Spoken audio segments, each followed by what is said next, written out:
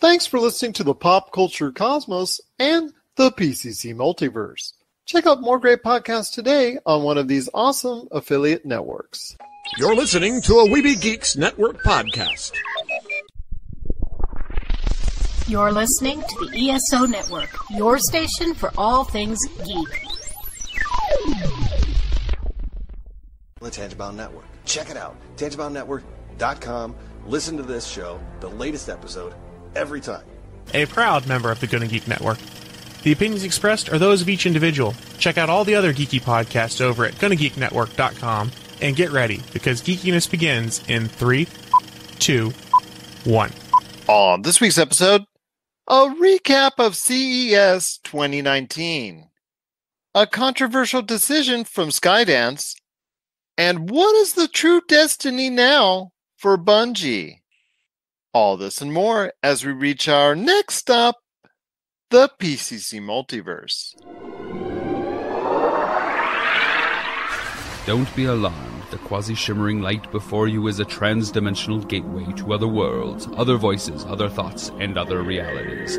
Up feels like down, and down feels like the number 7 on a Wednesday morning. Don't worry. That quivering, blood-boiling sensation under your eyebrows is all a part of the charm. Welcome to the PCC Multiverse. Yes, we're back with another edition of the PCC Multiverse. This is Gerald Glassford from Pop Culture Cosmos and Game Source, thanking you for listening to all of our great programs. But it wouldn't be a PCC Multiverse without my good friend. He is the man with the plan when it comes to Humanica Media. You got to listen to everything that's going on today at humanicamedia.com, Humanica Media on Facebook, YouTube, Instagram, and so much more. It is my good friend. Still bummed he couldn't make the ride up here for CES. It is Josh Peterson. What's going on, my friend? What's up? What's up? Yeah, I've been seeing your footage from CES all week, man. It sounds like you had quite an adventure, and I imagine you had some pretty good interviews going on. Did you see anything? I'm sure we're going to talk about this, but I do want to know if you saw anything that you think is a game changer in terms of future tech. Well, I'll actually let you in on that one coming up here in just a few minutes, because we're going to go ahead and break down CES 2019 as I saw it. Yes, I did get a lot of interviews that I'm going to be playing throughout the rest of the month on all of our shows, including the Pop Culture Cosmos and the PCC Multiverse. I got about 20 interviews total, so that's going to be great, including 3 today with 1 more, Ampere and the Atari PONG Tables from UNIS. A lot of great interviews there, plus a lot more coming up in the coming episodes as well. Plus, today we're going to be talking about an unusual and very controversial decision when it comes to Skydance Animation. And then also later on in the broadcast, we're also going to be talking about Bungie's breakaway from Activision. But first, my friend, I want to talk about CES 2019. You asked me if there was some game changers, and my answer to that is, for an overall theme, I'm going to probably say no. There was no real central theme usually going on, like on some other past CES, where like one year would be like everybody was into VR, or another year everybody was into like Android consoles, or another year everybody was like blowing up with 4K. Everybody just seemed to be doing a lot of their own thing. Wearables were there, but it wasn't like in mass, like in your face all over the place like it was a couple of years ago. It just was no real central theme. No, robotics, drones, VR, they were all there. They were all mixed in, but it didn't really just seem to overwhelm everybody like it has in the past. 8K is now something that's on the horizon for a lot of manufacturers out there. They were showing off their goods, and you did not see, I'm going to give you an example of this. You did not see any real 4K televisions or 4K streaming outputs or 4K streaming anything. Everything there was 8K, but it wasn't in your face. It wasn't overloading everything out there. It wasn't pushing 8K as it's got to have it right now. 8K is still on the horizon because we're just getting into 4K, and there's still a lot of streaming outlets and visual outlets, whether it's broadcast or cable or satellite television, that still doesn't produce a lot of material in 4K. So are you saying this is kind of like when cameras were first able to film in 1080, right? There wasn't a lot of software that was able to process it. So for example, Blackmagic is a big cinema camera company, not as big as Red, but they produce things in, you could do it in 1080, you can do it in RAW, but Adobe, the industry standard software, was not able to process, did not have software that could process it at that time. So is that kind of what you're getting at with 4K? Absolutely. Okay. They're showing off, and it looks great in simulated formats. The fields where it's all full of colors that pop, and all the scenes that you see when you're there, or when you go and buy in your department stores and you see that standard DVD or Blu-ray that's being shown on a loop over and over and over again. You see all that at CES. Now it's in 8K form as opposed to seeing it in 4K like you would at a local Costco or Walmart or wherever. And it's beautiful. 8K, which was 7,800 pixels, on most of these television, was just absolutely stunning, gorgeous beyond all description for now. But it's something that's like, okay, you took a look at it. It's wow, it's nice. The sizes are getting larger and larger. I mean, Samsung debuted a 219 inch screen, just a big wall setup and all that. They debuted a big wall setup as far as a nice display and all that. But that is still impressive tech, but that's down the road. That's not affordable for the individual consumer right now. It's not available for the individual consumer right now at large. A lot of the appliances were great as far as the smart technology built in. It's just getting smarter and smarter about what types of foods you're eating for refrigerators, helping you select that, becoming more eco-friendly with washers and dryers and smart closets and things of that nature. But the thing that impressed me most was actually what I found in the South Hall. And that's something I have not seen before when it comes to CES, because I've been to CES now, closing in since 1996. I've been doing this quite a few years now. But each and every year that I go to CES has only devoted a small amount of real estate to gaming of any type. They usually put in the South Hall, way in the back, tuck it to the left, and there you go. Only about 2 or 3 aisles, and that's it.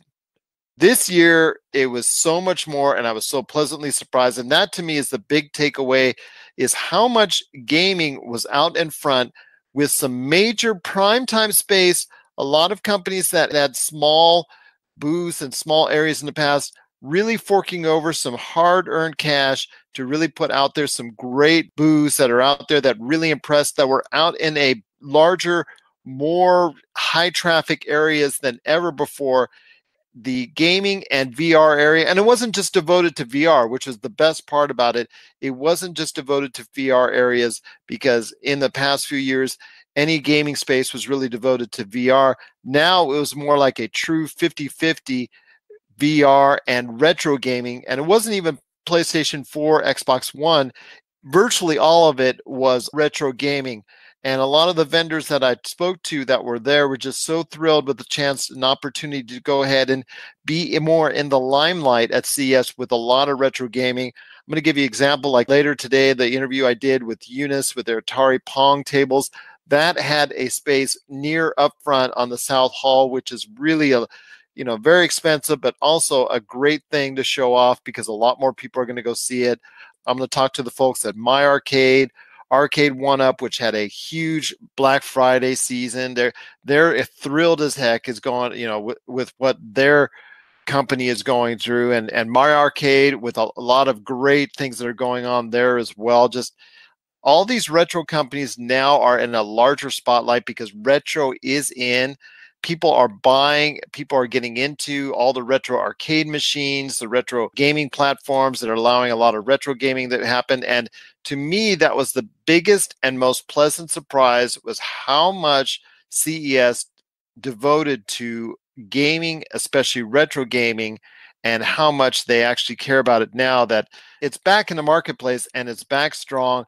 It obviously shows that there's a lot of dollars being spent on retro gaming, and I'm glad to see it.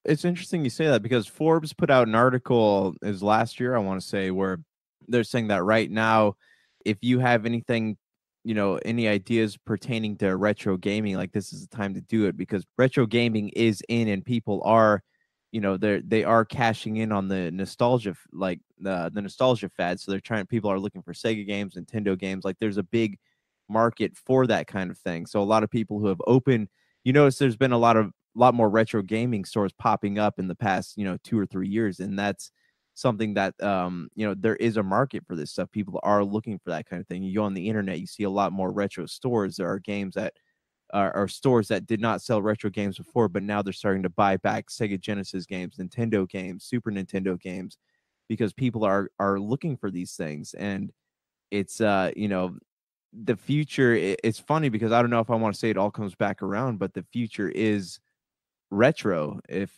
that makes sense. Because even in the indie gaming scene, you're seeing 2D platformers coming back out and people trying to recreate the nostalgia of 80s arcades game 80 arcades games. Look at Princess Madeline is a good example, or Celeste. These types of games, they're coming back and people like them. People want more of them. When I talked about being out front when it comes to CES, out more in the limelight, that includes companies like NX, like you were talking about, which is huge into retro gaming and retro accessories. They were talking to me at length in an interview I'll probably be playing next week about all the good stuff that they're coming up with that's all retro gaming based, stuff that they produced over the past couple of years, a retro arcade machine, also retro handheld that has done very well for them.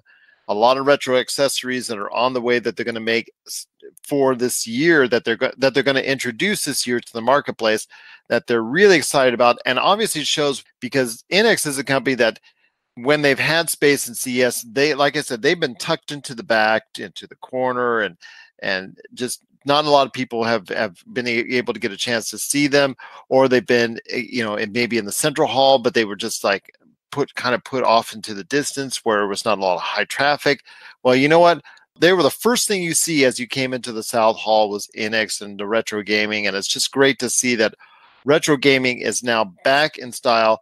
Companies like NX, UNIS with the Atari Pongs, My Arcade, Arcade 1UP, and a lot more. All these companies that are benefiting off of retro gaming. And it's just great to see. And yes, there was a lot of great things to see at CES. Sony, I stopped by that booth. Samsung was obviously very good.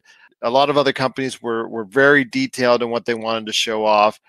But I just did not see something that they wanted to go ahead and showcase above any other, that they wanted to promote above any other. And it was just like they were there. But the presence of the retro gaming, I think, really made it special for me after seeing so many years of the way gaming has been treated by CES. Well, if you think about it, gaming is actually a huge part of future tech, right? Because we're looking at new gaming engines that are allowing people to use new lighting techniques, new 3D or 2D, whatever platforming techniques that weren't available before, kind of making old things new. And especially like, for example, I got Final Fantasy Royal Edition for Christmas. So I was playing that and my dad walks in and he goes, "Hey, this looks real." So, I mean, to someone who isn't playing every game coming out, and if you've only played, something old and then you're jumping onto something new, like gaming is a huge piece of future tech. And that's it's interesting because, it makes you wonder how far can gaming go before it becomes real, kind of like Bandersnatch. But it also is, it is measurable progress between what was and what is and what we can do. And so I think that gaming's kind of just as important to future technology as televisions or, a self-cleaning litter box or whatever it is. Like, it just shows gaming is innovation beyond is measurable innovation, if that makes sense. No, I didn't get a chance to see the cat toilet, but what can I say? I didn't get to see the chance to see the iCat toilet, but maybe next year for that. But it was a great year for retro gaming at CES. I'm going to be talking later on with the head of UNIS, talking about the Atari PONG tables, which actually isn't the old analog display that you saw from past Pongs and other gaming types of that nature. This actually uses physical computerized magnetic technology. It just was really cool to watch. In fact, a lot of our pictures and videos we have up now on our Facebook page, Twitter account, and Instagram account, where I've got all the stuff that's displayed out.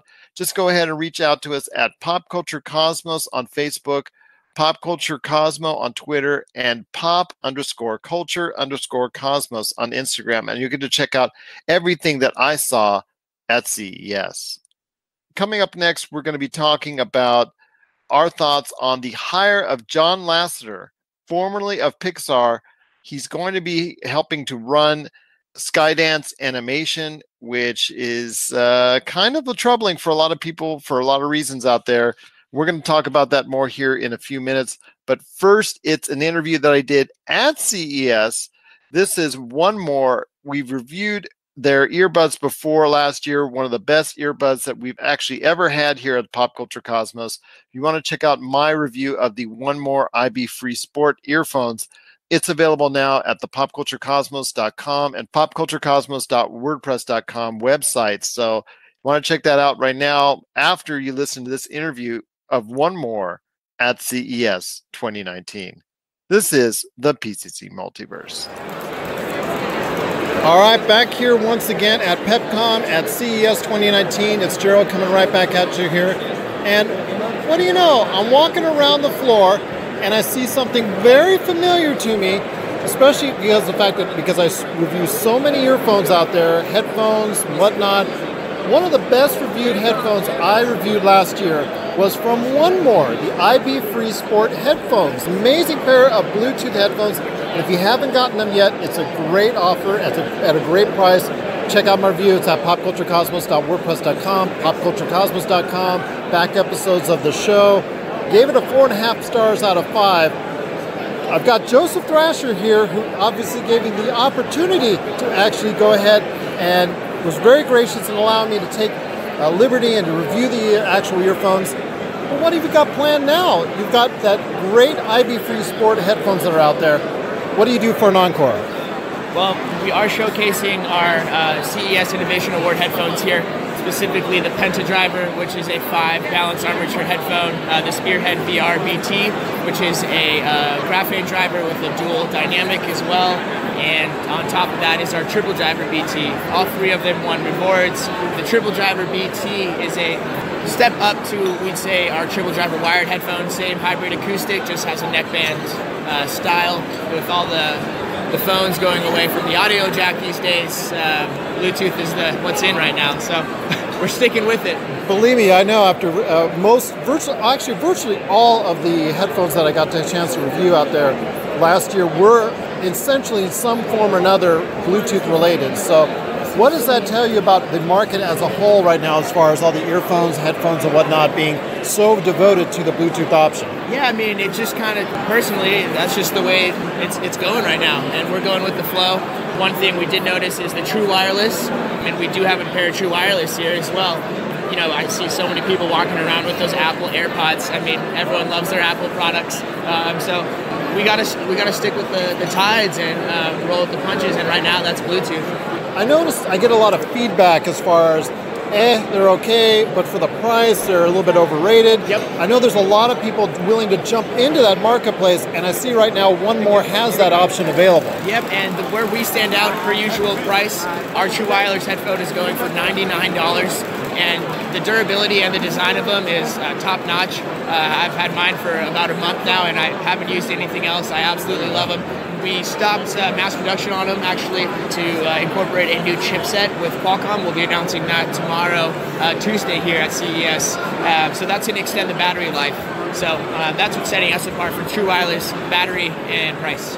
Okay, well, it's going to take a lot to get those IB Frees off my ears, because I'll tell you what, those are my number one choice right now, because I just enjoyed the fact that the comfort, yes, the affordability obviously was a great option, but the comfort and also the music capability, the sound was just unlike anything I've ever experienced in a price range for that type of headphones. Yeah, I mean, the IB Free is obviously not our highest tier headphone, so you got better, right? Oh, we have tons better. We'd love to get you a pair of one of our award headphones here, possibly the Triple Driver BT. I mean, the IB Free was just a single driver, so wait till you hear one that has 3 drivers in it. Oh, that sounds impressive indeed. But as I stated before, I made it available if when you're on popculturecosmos.wordpress.com, popculturecosmos.com, any of those articles, there are links to actually get to your products, but you're here right now, so what is the best way to get a hold of what you guys have at One More? Obviously, our website, onemore.com. We're on Amazon as well, bestbuy.com, Sam's Club for club members as well. Right now, those are the four or five major sites, and obviously, for you pop culture fans, hit that link.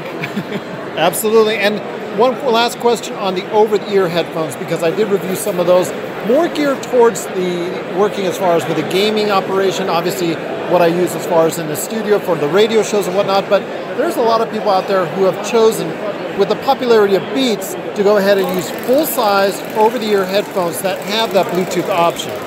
Yeah, and right now we are working for something to come out this year with a Bluetooth over-ear option.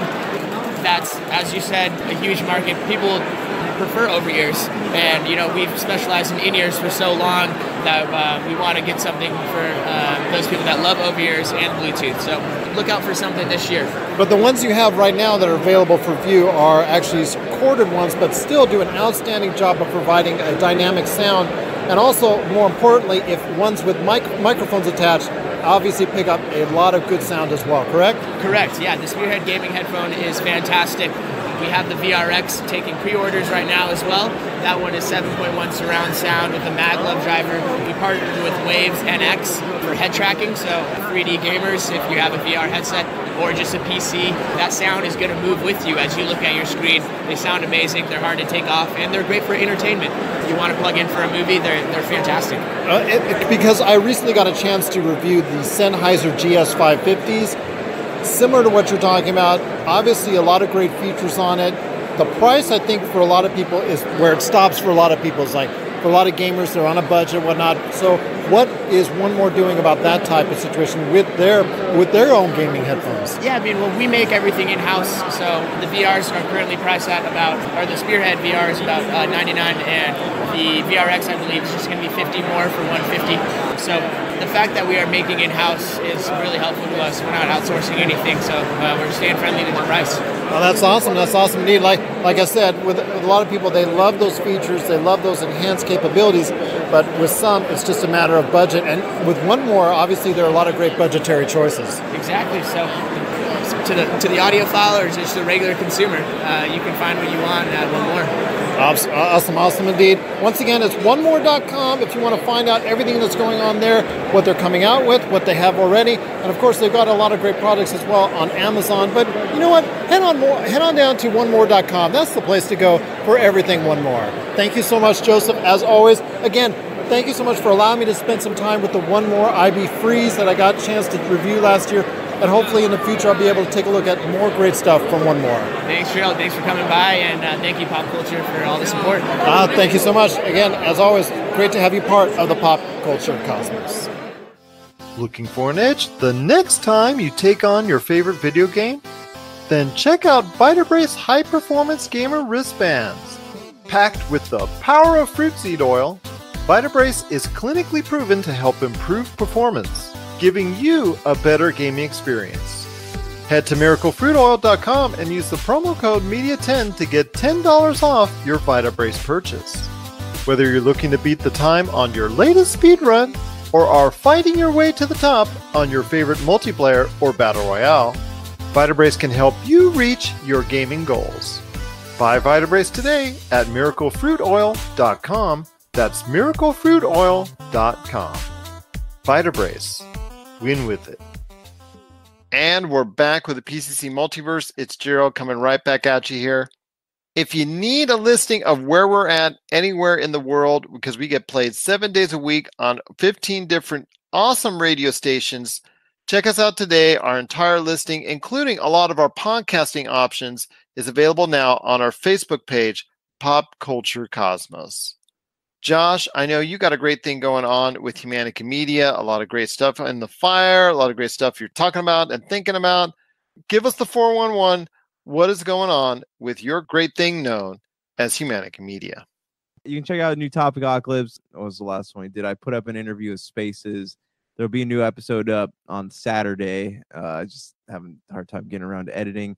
We also got Topicocalypse Media Awards coming out in the next couple of weeks, where we kind of voted on our favorite media, TV, movies, video games, etc. of 2018. So we're going to format that into an award show. You can check that out. So stay tuned for that. That's coming up pretty soon. So keep checking our Facebook page. And you're back on the Podcast Radio Network too, I believe. Yes, from what I understand. Absolutely. It's great to be back on the Podcast Radio Network along with all of our other great radio stations. My friend, I want to talk to you a little bit about the controversial decision of John Lassiter, once the head of Pixar and the man responsible for a lot of great animation films that they've done, including the Toy Story films, the original Incredibles, and so much more. He was let go after sexual harassment issues at Pixar, which were not just on one occasion, but on multiple occasions there. So he really left on bad terms there.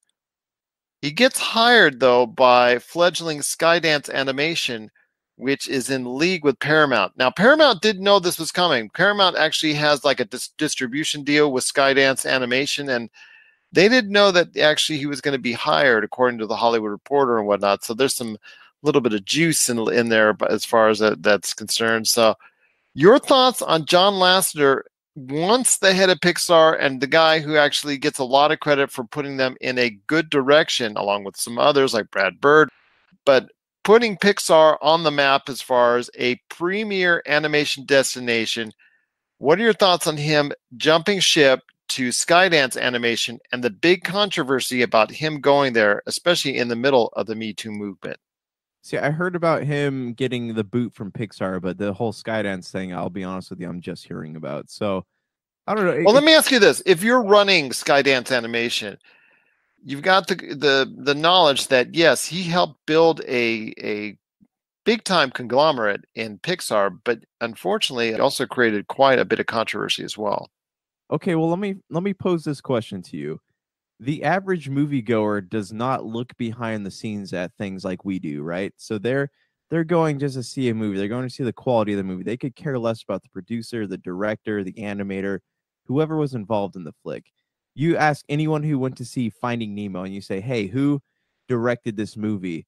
Probably about 70% of them won't know that it was Andrew Stanton. So as far as like names go and what he did, he creates good products, and there's, especially in the hashtag Me Too movement, there's a lot of accusations flung around and nothing gets proven before anybody gets in trouble for these things. So I think it's a smart move on their part. He's out in it's the same way kind of how WB hired, what's his name? James Gunn, right? A lot of people these are just names to them. They don't know what they're involved with. They don't really look behind the scenes like we do. So it's a chance for quality. You can capture that percentage of the people who are out there looking for, something good, something cool to watch. And, a majority of moviegoers, outside of the critics, aren't going to care that much about that, that whole fiasco. So it's an interesting thing because we're now living in this, I don't know, this time, this territory where we're treading through waters that are, they're particularly dangerous because we're kind of doing the whole accuse first, prove later type situation. And I think with Pixar, it's interesting because, nobody's going to go to an animated film, not like they do with real-time films. They're not going to go to see like a cartoon or a computer animated thing and go, that was a really good story. That animation looked really great, but I don't know about that animator. Like he might have been behind some sexual harassment stuff. Like, I don't think it's got to the point where that's going to be an issue as far as kids movies are, because that's not really something that, big critics are going to be judging that harshly. But what are your thoughts on it? I'm curious because we always seem to kind of clash on things like this.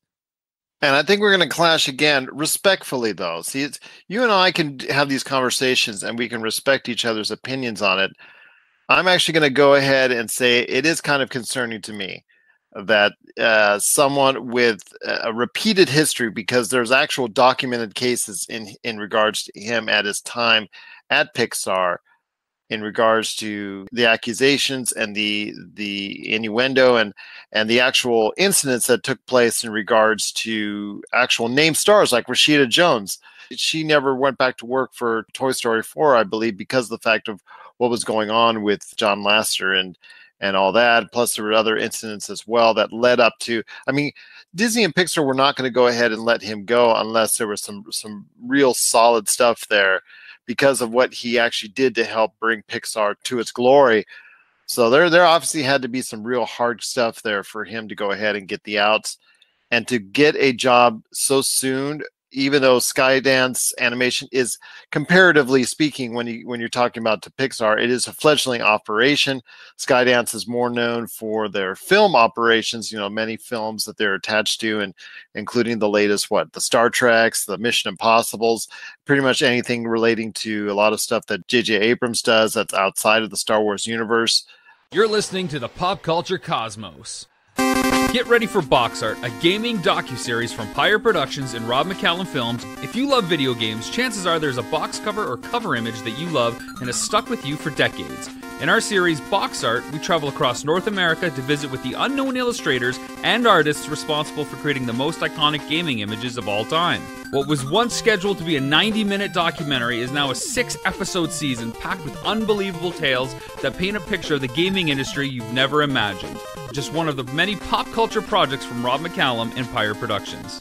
I'm concerned about it as someone who, my conversations with Rob McCallum in the middle of the Cosmic Crossfire, this has been a big issue to him as far as in the workplace is concerned. And to me, I would find it concerning because I know him jumping on at Skydance Animation, it's going to lead to an uncomfortable workplace environment.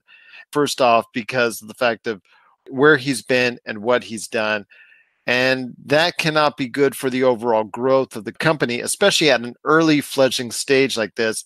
He may bring all these great ideas. He may bring all these great concepts, and he may have that magic touch once again, as he did with Pixar. But I know as far as a lot of people are going to be on edge when it comes to working at Skydance Animation. And that's because, like I said, he has that history that comes along with him when he moved over from Pixar to Skydance. No, and I totally get where you're coming from, so please don't misconstrue that. And I know you're not. I don't want, and out there, I'm sure the listeners are not either. But what I'm saying is that animated films are less under the knife for that kind of thing, right? Because you're not seeing a face on screen. So a lot of people, they're not going to relate so-and-so did this versus what they're like in the outside world. Especially like in this case, it's really just, it's an animator or an idea person. So it's not something like the mom who takes their kids to see a movie. Well, yes, they should do some research on what goes on behind the movie. They're not going to be like, oh, this guy, they're not going to put the facts together and say like, oh, this guy is a perv or whatever who made, this cool little animated movie about a lion or a fish. They're not going to put those pieces together. And I totally get where you're coming from, but for a company like Skydance, their animation or whatever, it sounds like to me they don't have a lot to lose in this scenario because they're so small and kind of at the birth of what they would like to be. So there's not really a lot to lose for them in this scenario. And it's like, I guess you're saying it's like Kevin Spacey. Kevin Spacey, because he's a star, because he's out in front of the camera, he's there, his presence is there, so you can't miss it. So if he's got issues and whatnot, a lot of that's right there up front and in your face. Whereas if it's a director, producer, executive, those are just usually names to people that are listed on the credits. And like, unlike you and I, that actually looks deeper into things because we, that's what we do for the shows and whatnot. It's not as important to them except for just the finished product. Right, because there's no better term for this, but we are film snobs. Like people say, oh, that was directed by Kevin Smith or that was directed by James Cameron. We're like, oh yeah, and he did this movie and this movie and this movie. But you go up to the average person who just casually goes to the movie theater. I'm like, yeah, that movie, it sounds pretty good. It was directed by David Fincher, and they're like, who? Like they don't really they don't grasp onto names, they grasp onto actors. So somebody in this position, they're not an actor, they're not on screen, so it's going to be harder for people to kind of relate a situation to, an individual's actions. That's understandable, and like you said, most of the individuals out there, they just want to watch the movie for what it is, and not everybody is always concerned about what goes on behind the camera. They just like to see the thing, what happens as a result of what's on it as well. So I can totally get as far as understand what you're saying. If you're someone that's working at Skydance Animation right now, I can just say that maybe things are a little bit more nervous and a little bit more tense than they were before. What are your thoughts out there on John Lassiter getting hired by Skydance Animation? Ex-Pixar exec moves over after several sexual harassment, innuendo, accusations, and incidents happen. He moves away from Pixar and heads over to Skydance. Is this a good move by Skydance? And what do you think Paramount, their partner, is thinking right now with John Lassiter moving over to Skydance? Share us your thoughts. PopCultureCosmos@yahoo.com. Also as well, Pop Culture Cosmos, Humanity Media, and Game Source on Facebook, Twitter, and Instagram as well. Well, before we come back with our talk about Bungie and Activision and Destiny and all that type of stuff that's going on, because they just hit the news this week with a big change going on with those companies, we're going to go ahead and have an interview right now with Ampere at CES 2019 about their great charging products. And then right after the break, before we get into Destiny and Activision and all that, we're going to be talking to our friends at UNIS from CES 2019 about their awesome Atari PONG tables. This is the PCC Multiverse. We are back once again at PepCom and CES 2019. I'm here at the Ampere booth with Chase Larson, who is going to run down for me the reasons why I and you out there, especially if you need a lot of battery for your cell phones or for any wireless device, an Ampere with, what is it, the Hypercube, is that correct? Yeah, so we offer two wireless charging products. The one that we're really showcasing here today is called Unravel. Oh, okay. That's more of a travel version, whereas the Hypercube is more of an in-home bedside solution. Okay. So is it a wireless charging pad or is it a lot more? It's, well, in its simplest state, we'd like to say it's 3 wireless charging pads. Oh, so nice. It's 3 10-watt wireless charging pads. But it's a little bit unique compared to what's already on the market. Our design can fold up into a stack if you're short on space, and so you can just charge one device. You can fold it into a triangle where we have magnets that hold it, and it locks directly in position for watching TV while you're charging, or FaceTiming someone. Or you can lay it flat and charge 3 devices at the same time. Oh, that's very nice. That's very nice. Now, as far as when you do that, it also saves a lot of space, correct? Yeah, so that's part of the idea for the travel aspect of this product, is that you can stack it up and fold it and put it in a travel-friendly case and take it with you. Now, what is as far as the recharge speed? Because I know everybody's out there now. Originally, when wireless pads first came out, it was just like, thank God we just have wireless pads that are out there to charge. Now it's like, what have you done for me lately? And this sounds like it's an all-new twist on that genre. Yeah, I mean, with this, this is a 10-watt wireless charging pad. The traditional ones are 5 watts. So just in that, it's almost twice as fast if you're using a Samsung product. It will use smart charging to charge your device as fast as it can accept that charge. So some devices still can only accept 5 watts, and it will charge those devices at 5 watts. For example, Mac products will accept 7.5 watts, and it'll charge them at 7.5 watts. Or Samsung products, for example, will charge at the full 10 watt, and it will charge those at 10 watt. Very good for someone who actually has a Samsung phone right here, so that's awesome. But exactly, as well, what are some of the great features that, as far as you've told me about the charging and all the great other things that are there, but what else do you want to tell me about all the great products that you have here at Ampere? Well, we're really excited about this product in particular. Launched on Kickstarter, and the reception was amazing. So we continue to release colors as people were asking for them. Our most popular color is glow in the dark. So if you can't find where your wireless charger is in the night, you'll have a little glowing ring, and you make sure you can find it. And it probably integrates with whether, like you said, a smartphone or a cell phone device, and integrates almost like an alarm clock. It does. So the Hypercube product is more of an alarm clock system. So that one we have not yet released. That's the more robust version of this wireless charging solution. That's almost got a full light spectrum, like smart light, almost like a Philips Hue, that you can control from the app or from the cube itself. It also has the sleep sounds and an alarm clock. Now, one last thing I got to ask you when it comes to all the great stuff that you have here at CES 2019 is, when are all these products out? You talked about Kickstarter and all that. What's going on with the actual products themselves?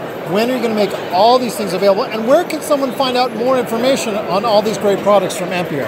The Ampere Unravel is currently on sale, and we're currently shipping that product to customers. So if you go onto our website, amperetech.co, you can find our Instagram, Ampere Tech, or our Facebook, Ampere Tech, and you'll see all of our products, and we can make sure that we can get them to you as soon as we can.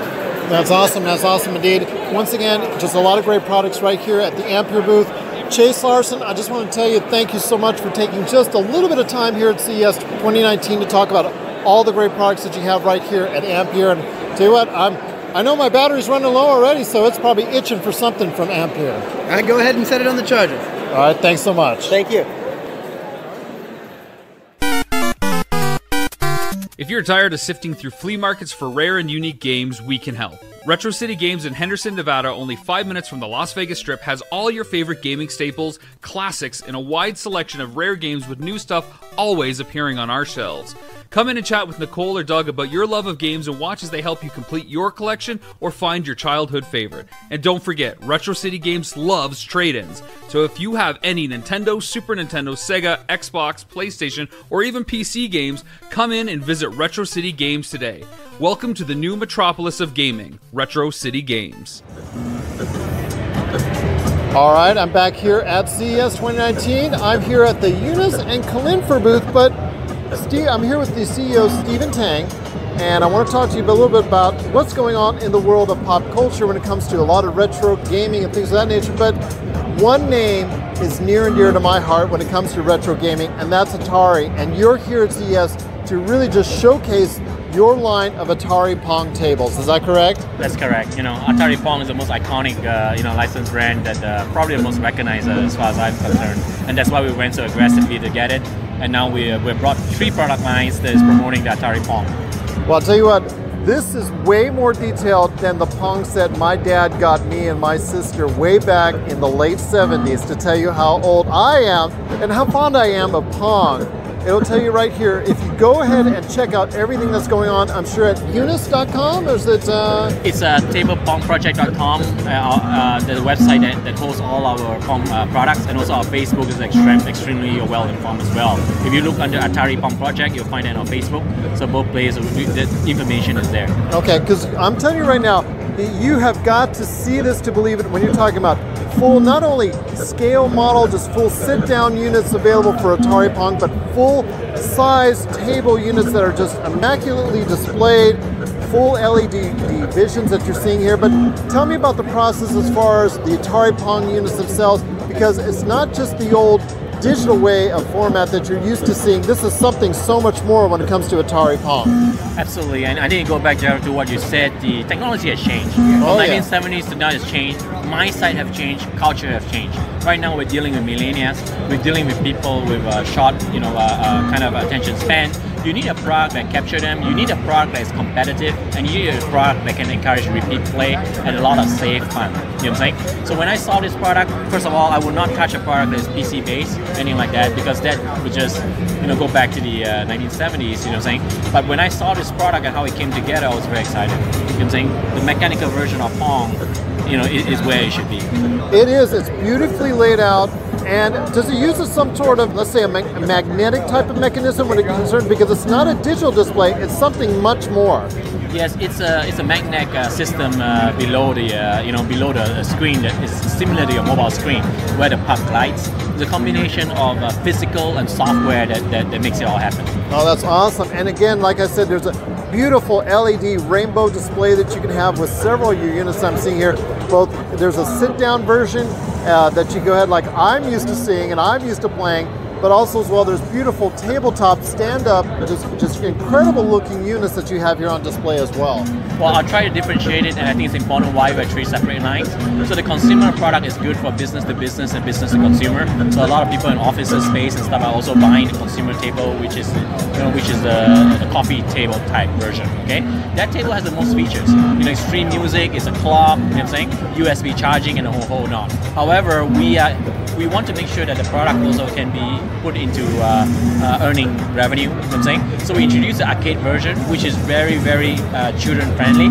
I've seen 6-year-old children selecting the easy mode and playing with their mom and dad. That's a perfect table for family entertainment centers. They give out tickets. And then we just recently introduced a cocktail table, the most robust table we have, the strongest table, the easiest to maintain. You know what I'm saying? That is going to go out to the streets, the bar, retro arcades, and that's where we have it. Our product line now are extremely complete, you know what I'm saying, to cater to different industries, and that's where we are right now. And that's what I'm seeing now. And I see the actual what you have here, not only available for bars and like you said, the cocktail table version, so available to hold drinks. It's all set for a real fun time and a party atmosphere. Absolutely, you know, and retro is back in a big way. I should just mention it. And you've seen retro arcades popping out, location-based entertainment popping out. I think the reason because they realize that for you to bring people from their homes to play, you need something very engaging. You know what I'm saying? And most feel that they encourage social activity and stuff like that. You know, I've actually run tournaments on this Pong table, you know, up to 128 players. Just to give you an understanding that this Pong, you know, is highly skilled. You know what I'm saying? And the more you play, the better you get. I was taking a tutorial right now and I was giving a chance at it, and I'll tell you what, whether you're playing single or two players, it just seems very, it's much more in depth than the Pong I was playing so long ago. Absolutely, this one has AI built in, so if you're one player playing a different set of AI speed that you can set, you can start with 1, as you get better, you can change to 3. The computer is pretty smart, you know what I'm saying, it really goes all the way out to beat you and help you improve your game. Awesome. One last question I want to talk to you about when it comes to these awesome Atari Pong tables is price, but also availability, and where can people find it, whether they're business owners, somebody that just wants to have it as a nice decorative item for their home. Okay, to start off, the consumer coffee table is already available in stock in America. We have distributors network already set up over there. So the availability right now is now. We've actually been shipping for 6 months. We started shipping the arcade version and cocktail version just about 2 weeks ago. It'll probably land in the USA about, I would say, early March, available to ship. Oh, that's awesome. That's awesome. And if anybody has any more questions or wants to find out more information on these beautiful, absolutely gorgeous, that sets you back in time, especially like me, that I used to play Pong, just bring back the memories. Where can people go to find out more information on these awesome Atari Pong tables? www.tablepongproject.com, and if you go to Facebook, you know, if you Google Atari Pong Table, you'll find us. Oh, that's awesome, awesome. Stephen, it's just been such a pleasure talking to you right here. Thank you so much for being part of the show and also part of the Pop Culture Cosmos. Pleasure. Thank you. Thank you very much. And we're back to close out the show. This is the PCC Multiverse. We cannot thank enough everybody at One More, Ampere, and UNIS with their awesome Atari Pong tables. All three companies want to thank them for taking the time to speaking to me at CES 2019.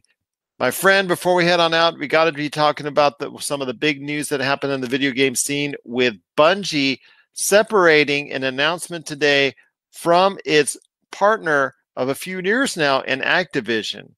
Your thoughts now that Bungie has separated from now Microsoft and now Activision? It's taking the Destiny license with them, but does that mean necessarily they need to go ahead with a Destiny 3 on their own or find another dance partner with them to help publish it out? Okay, so Brett Cruz from Topic Occlubs had sent me this article earlier today because last night we were recording an episode and he was praising, Bungie and Destiny 2 as his game of the year. And it's weird to me because, I read Jason Schreier's Blood, Sweat, and Pixels, and he's talking about how there was so much turmoil that went into the development of Destiny. And Activision had given them these deadlines, and they didn't think they can make it. But the pressure by Activision is why a lot of these games came out subpar or just not, they were pressured to get a product out and not put all of their heart and soul into it. And, this is something that's been popping up more and more lately with, the existence of deadlines. Look at, there's all that rigmarole with Red Dead coming out and people feeling overworked, right? So you have burnout. I don't know what the term is for this, whether they're calling it burnout or when it comes time to grind, the people are not seeing their families. They're working these 40 to 50 hour work week. They could spend all day at work and they come home, sleep for 2 hours, go back to finish the game. You have like people like Cory Barlog of God of War who have to go out and take a 3-month vacation just to be able to realign themselves and come back to work. You're hearing more and more of this. So I'm wondering if Bungie's decision to separate themselves from Activision has anything to do with that. But I also wonder if Bungie really has the power to publish a game like that, because Destiny's development, if anything, has been very volatile, and the fans have loved Destiny and then they've hated Destiny. So it makes me wonder, how sustainable is that formula? You know, how if they have Destiny 3 coming out or any more expansions for Destiny 2 and they don't quite hit the mark, they're going to lose money. And in that case, are they going to have the funds they need to keep putting out more product? I think Bungie's been kind of riding their Halo fame for so long now, and it just kind of makes me wonder if maybe they're thinking that they're going to be more sustainable than they actually are. But where do you stand on this? I think when it comes to Bungie and Activision and all that, I just think Destiny has not, on 2 occasions now, met up to expectations as being this supposed AAA game that we were making it out to be. Don't get me wrong, Destiny 1 and 2 have been very solid games, but neither of them have truly become that gotta get a game that the masses have really been behind. It has never topped the sales charts to the extent that I know a lot of people wanted them to, because of Activision's power as far as publishing with the Call of Duties and things of that nature, and also their affiliation with Blizzard and all that. And then also you have Bungie's pedigree with the Halo series. So I think it was a nice thought. It was a nice concept. It looked like on paper everything was going to be hunky-dory and it was really going to go ahead and get big numbers. But the execution, just somehow there was a disconnect with a large amount of players that never really got into Destiny, never really got into the raids and all that. I know Elijah Harrison loves the Destiny series, and he's got a devoted Destiny clan that plays it wholeheartedly. And like you said, there was some really solid favor behind it from your crew as well. But I'm just going to tell you right now, overall, it never reached the heights as a game, both prominence-wise, sales-wise, and critically, that it should have, in order to go ahead and just get to that next level. It's been a very good seller. It's been a very good game, but it never got to that premier AAA level I think a lot of people like me were expecting it was going to be. Right, right. And I completely agree with that. And and also you have to think about, Destiny has been a very volatile property over the years. You know, like I said earlier, it's had its ups and downs. People have loved it, they've hated it, they loved it again, they've hated it again. And you know, if with Anthem coming out, Anthem's kind of the same format as Destiny. With Anthem coming out, if Anthem ends up not being a good game, it could very well decide the future of Destiny as a franchise, because Bungie has always excelled at storytelling, right? Storytelling, cinematics, that's been their bread and butter. So Destiny was a huge chance that they were taking.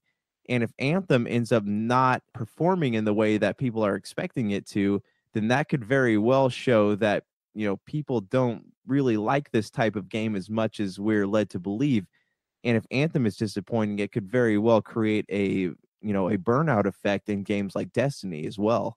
I agree with you, man. It's something that they've never really achieved that level of greatness that they did with the Halo series.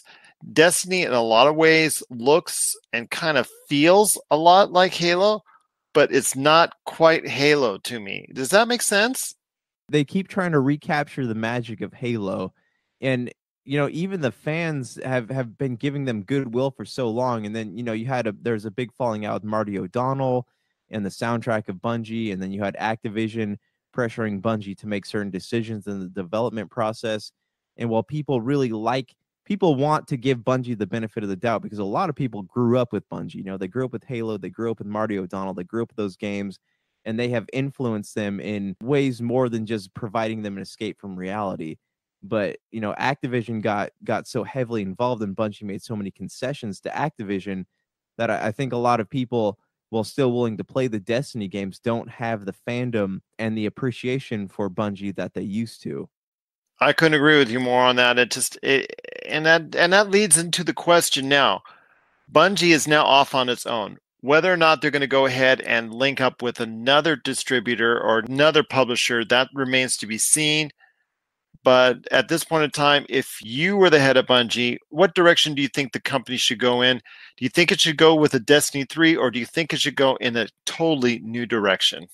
I think a new IP. I wouldn't keep, you know, making Destiny, because Destiny has proven to be one of those properties that has not only been stressful for the developers to make and keep creating, but it's one of those things like you have to make something good and gamers will love you, but if you don't, they will crucify you in every way possible.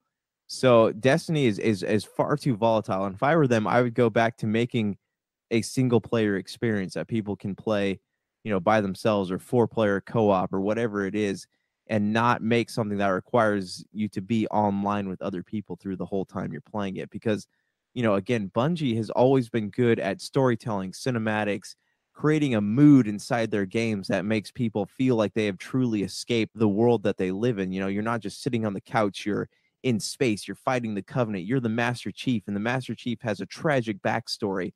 That's what Bungie has always been great at creating, and Destiny has never quite managed to recapture that magic, but the potential is still there. So if they were to apply themselves to something like that, I think that people would greatly jump back on, because they have the potential to create the next Halo, not to be cliched, but they could create the next Halo. They could create the next gen game that everybody wants to play. They just need to stop trying to milk the fad of games that feature a whole lot of people online all the time, because while it's fun to think about, it's just not the type of game that everybody is going to want to play. It's not a sustainable format.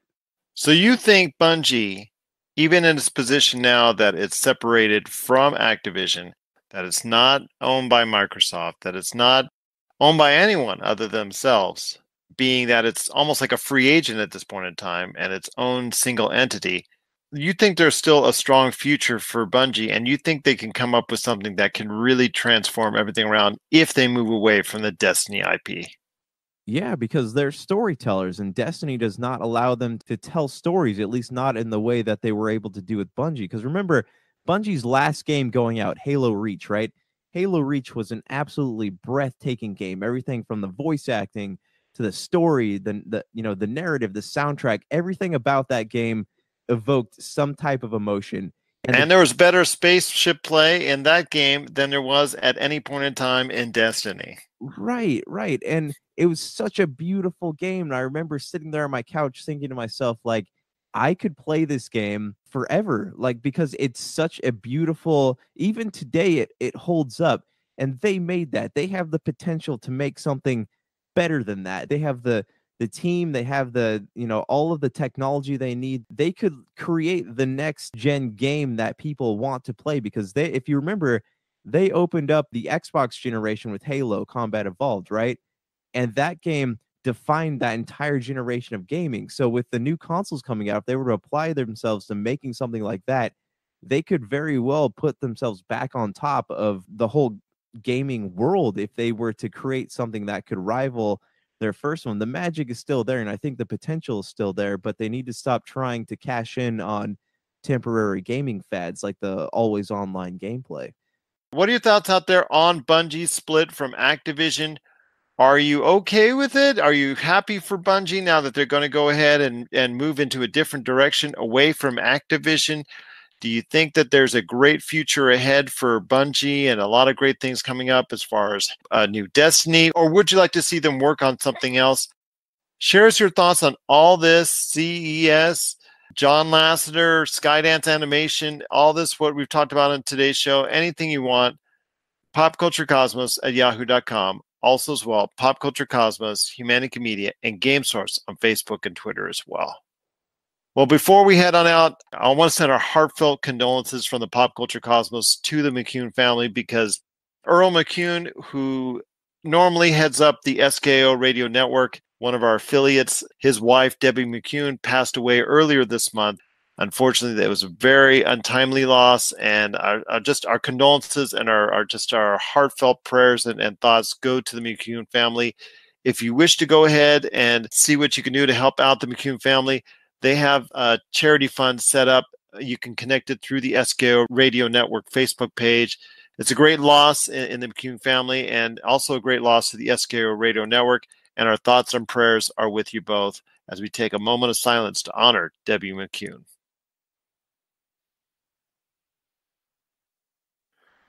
All right, my friend, any last thoughts on the way out? On a future day, I do want to talk about the Gundam franchise as a whole, because I've been watching Gundam Iron-Blooded Orphans, and it really is not the Gundam Wing of my childhood, but they are into some deeply philosophical things. Like I would love to be a writer on that show. So I do want to talk about that in the future. So let's just be aware of that. Not a problem, my friend. We can talk about it anytime you want on our Monday and Friday shows.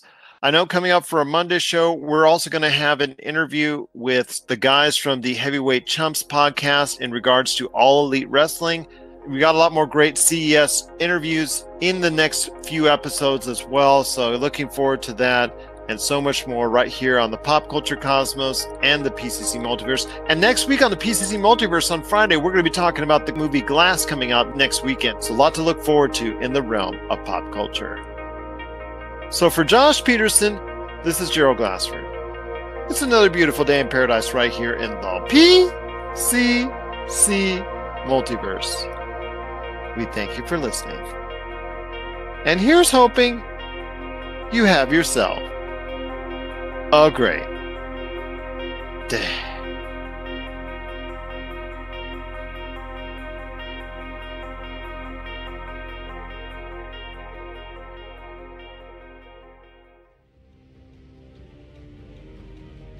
In a world where podcasters talk about the same old pop culture topics, two heroes must rise to bring forth a new era of podcast entertainment. The Cigar Nerds Podcast. Movie reviews, pop culture debates, news, science, and even beer reviews. We're stranger than Stranger Things and funnier than an evil sewer clown. CigarNerdPodcast.com. You're listening to a Weeby Geeks Network podcast. This has been a broadcast of the ESO Network. Be part of the crew and help support our shows by donating to our ESO Patreon or by shopping through Amazon.com or the TeePublic store, which can all be found at www.esonetwork.com. The ESO Network, your station for all things geek. Tangent Bound Network. Let your voice be heard. TangentBoundNetwork.com. Thanks so much for downloading the Pop Culture Cosmos, and stay tuned as more great podcasts are on the way. Thanks again for listening to us here at the Pop Culture Cosmos.